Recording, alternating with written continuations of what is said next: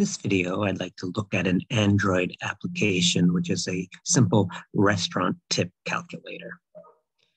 It can be found at the URL seen here.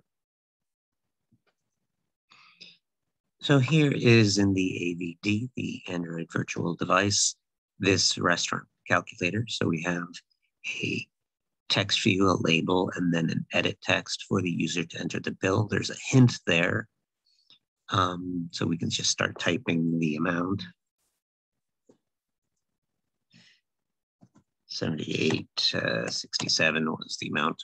And then down here in the text percentage, we can give a percentage for the tip, 20%, and then calculate the amount for the tip as well as the total. Okay, so in the layout design here, the activity underscore main XML of the layout. It is a constraint layout. We have a text view, that's this bill amount label. So there it says text the bill amount. It is, I gave it an ID, even though I'm not going to code it in any way. There are the constraints for it. Then as next comes this edit text. It is, as I say, an edit text so the user can type in it. It was given an ID of ET bill amount. It was given a hint of 25 so that that's not there as the text, that's there as the hint, so the user doesn't have to delete that 25. They can get a hint of what they should be typing there. They should probably not have the $sign because we don't want them typing the $sign. We don't want them typing the $sign because the input type of this edit text is a number decimal. So that's going to allow the user to type characters that correspond to decimal numbers. So they'll be allowed to type numbers and a dot, but they won't be able to type letters.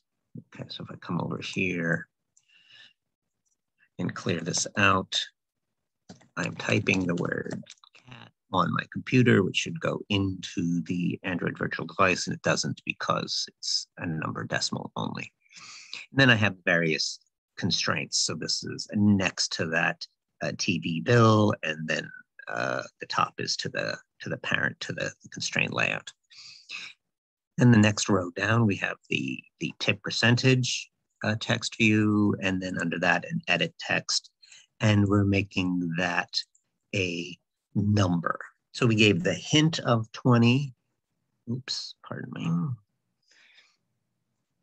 We're giving the hint of 20 to tell them that we expect them to enter 20 for 20%, not 0.20. And also we've made the input type number, which is typically sort of an integer and not, so they shouldn't be able to type a point in there. Let's see. I'm typing a point to type 0.20 and it's not working. So that's what these input types do for you.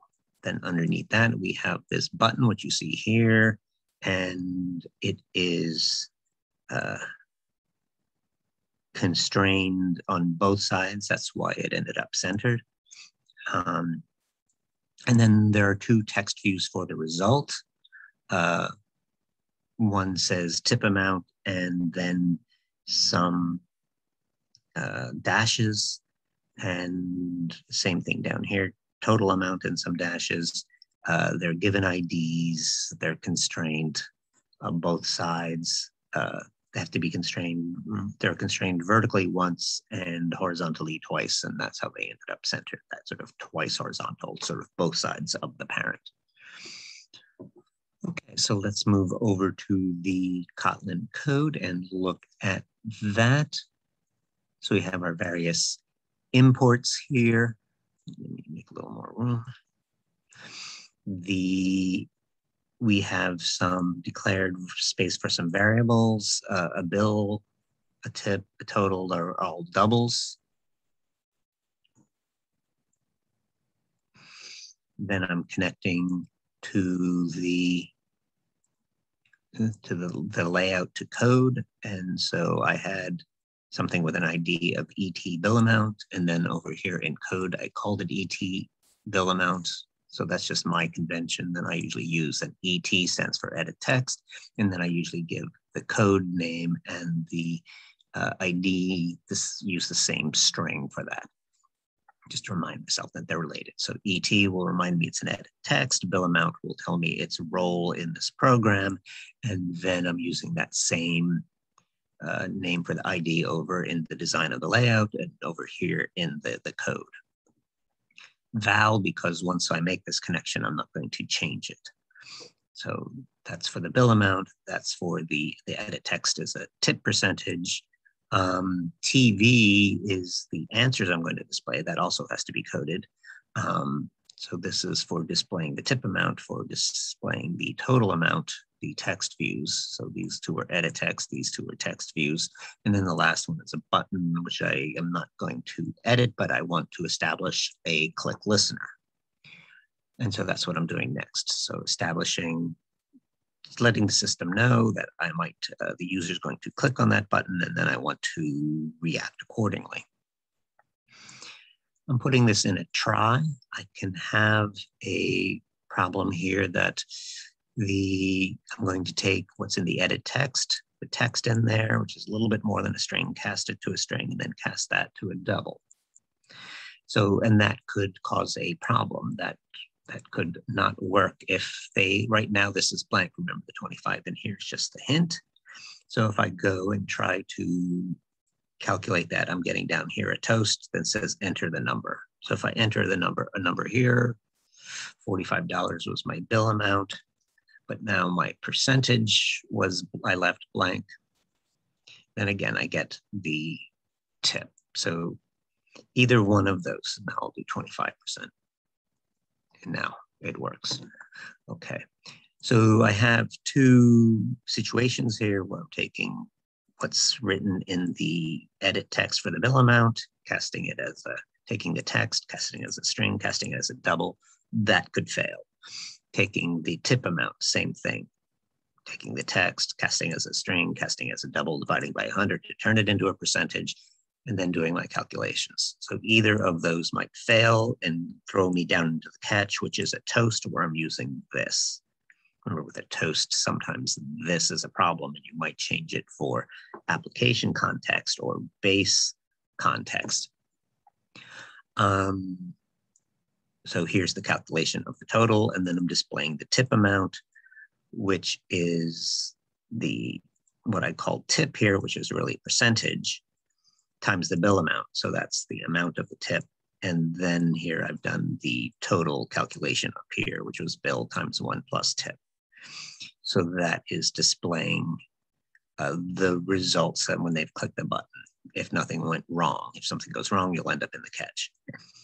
I have a text change event. So if I'm changing the tip percentage here, so if I changed it from 25 to something, as I change that text, it clears out my two answers.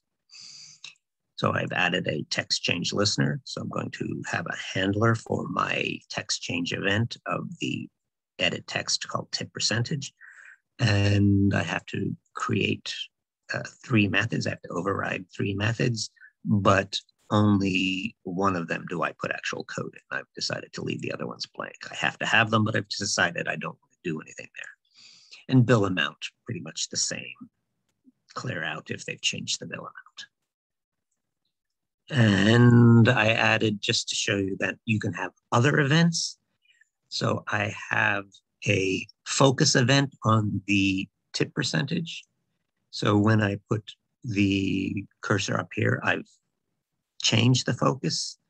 And then down here, I've added the focus. So I'm sort of changing the focus. So on focus change. So whether I give something else the focus, it's changing, or if I give it the focus, it's changing. And there is an on focus change method that I have to work with. It has 2 standard arguments: the view, the thing that sort of brings me here, the widget, in this case, the edit text tip percentage.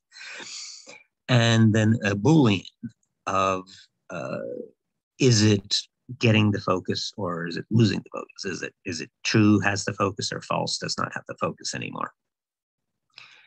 So these, I found this somewhere. This was, I should have better variable names here.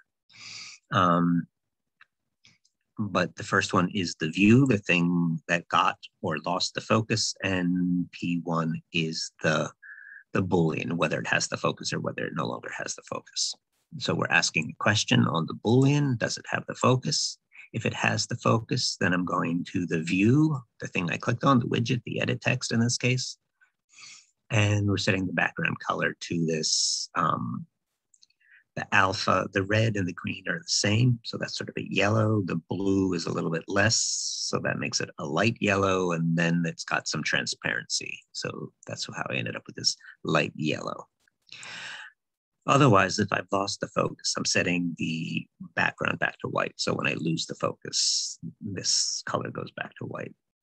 So just another event and the listener for that event. Okay, that's what I wanted to tell you.